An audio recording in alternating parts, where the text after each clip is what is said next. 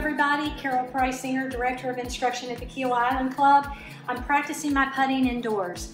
That's something fun that you can do, and I want you to try this challenge with everyone in your house. You're going to take a putter. I have a really old one here, but you're going to use a roll of toilet paper to roll the roll squarely. Let's see who can have the squarest face through impact. Now, I know you all out there have an extra roll of toilet paper somewhere because you bought it all. So set up to the toilet paper.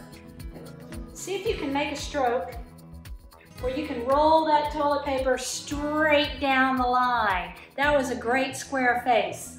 Now, the misses that we see are going to be obviously an open face, which will spin the roll to the right. If you have a closed face, it's going to spin the roll to the left. So, challenge yourself, roll the roll, see who can make it go down the floor the straightest, and have fun while you're all stranded in your house.